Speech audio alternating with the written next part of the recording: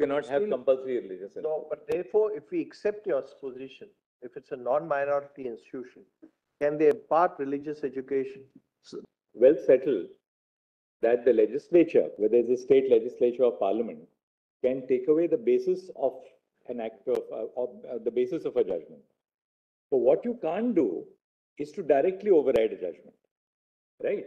So, for instance, is this amendment, by the way, in 81, is it retrospective or is it prospective?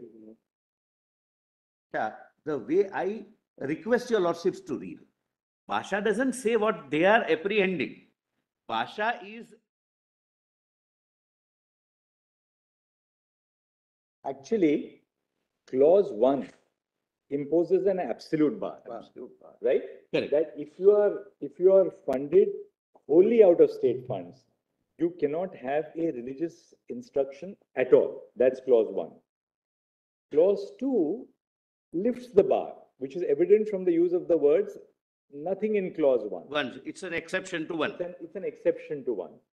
Now, what 3 does is 3 imposes a requirement when you are receiving any aid, or of course recognition. You're not in the recognition aspect right now.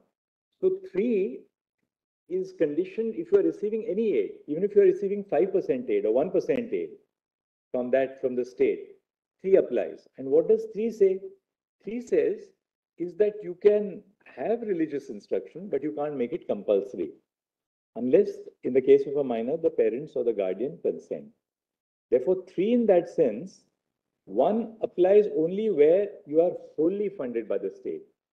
Even if you are not wholly funded by the state, you cannot compulsorily have religious instruction, which therefore means that if you are not funded by the state, you can make religious instruction compulsory. There's no difficulty. If you are funded by the state, whether wholly or in part, at the least, if you are funded in part, you are receiving any aid, because it says receiving aid. If you are receiving aid, you cannot have compulsory religious instruction. That's the purport of. That's the middle of the way. That if somebody wants, but if you are wholly funded by the state, you cannot have any religious instruction at all. Even with consent. Even with consent. Even with consent. Is that the even if you are not receiving aid, but if you are a recognized institution, and you cannot come. And recognized. So if it's either way. If you are recognized but you are not receiving aid from the state, you cannot have compulsory religious instruction. No, but therefore, if we accept your position, if it's a non-minority institution, can they impart religious education? So, yes, subject to 28.3. But then 28.3, as per the stand taken by you, will only apply to non-fully funded institutions. So a non-minority institution which does not receive any aid, you can have compulsory religious instruction. Yes, no, like you. But even if you're a non-minority institution and you're receiving any aid from the state, you can't have compulsory religious instruction. Correct.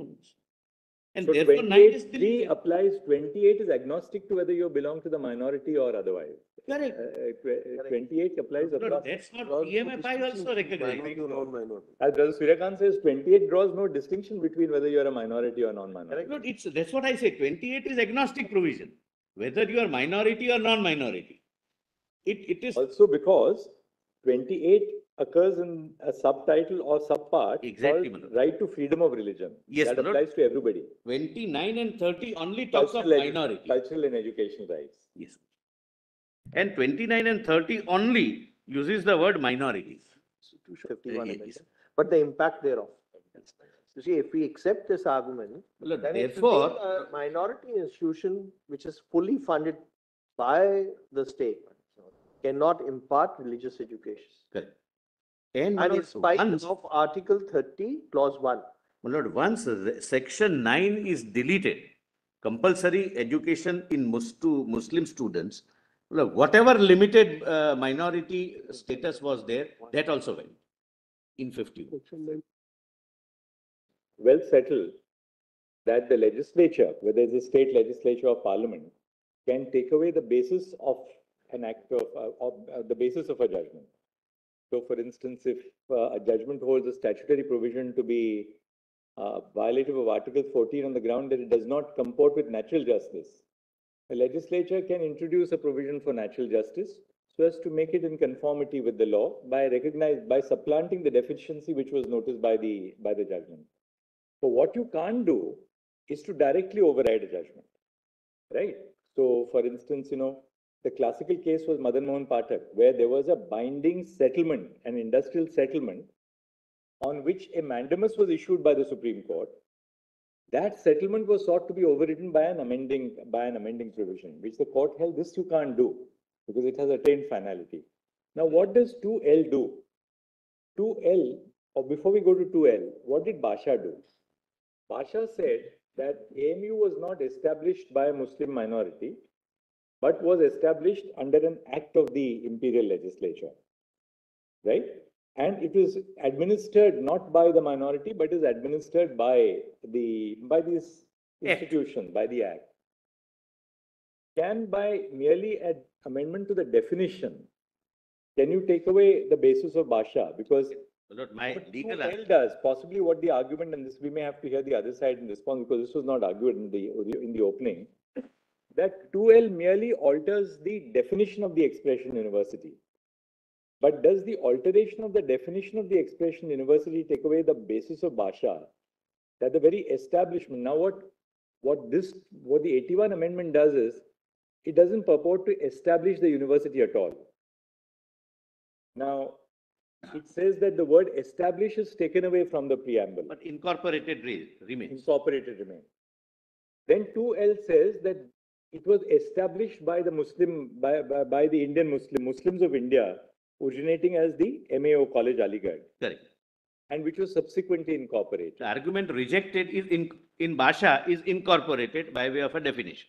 Now, is this amendment, by the way, in 81, is it retrospective or is it prospective? Lord, Lord, our argument before the Allahabad High Court is it's declaratory in nature and therefore retrospective. Necessarily retrospective. That was the argument. Lord, I don't wish to give examples, but if you can change history by changing definition in a statute, your lordships can, with your lordships' wide experience and wisdom, visualize, Lord, what can be done. There are several historical facts, my Lord. No, Parliament can do it. May, my Lord, Parliament think of Parliament change. has the power to do it. Parliament has the power to do it. Because Parliament can, while implementing a statute, subject to a challenge under Article 14, Parliament can... Competence, yes. It has the competence to say this But is our whether view it when we enact amounts the law. to effacing Basha or not, that's a question. The more important substantive point is this really declaratory as they are arguing? Or are you merely amending the definition without taking away the basis of Basha? The latter you cannot do. The former you can do. You can't sit in appeal. The Parliament cannot sit in appeal and set aside the judgment. It can, if there is some lacuna found by the court, that lacuna can be filled up. But, Lord, it is my submission and So Basha said that AMU was not established. Basha says AMU was not established by the Muslim minority. intra-party dispute But is it was established under an act of the imperial legislature. Thus, can merely an amendment to the definition of the expression university take away that basis of Basha? And, my Lord, their argument that it was established by the educational institution of their, by Muslims of India, which originated Because at... to take away the basis of Basha, you have to take away the underlying facts on the basis of which Basha has been decided. Have they really altered those underlying facts by this amendment? I requested your lordships that I would like to read Basha the way I request your lordships to read. Basha doesn't say what they are apprehending. Basha is a sui generis Allahabad, Aligarh University case. And it defines and records certain factual findings also, which, my Lord, this amendment of the Parliament seeks to do away with.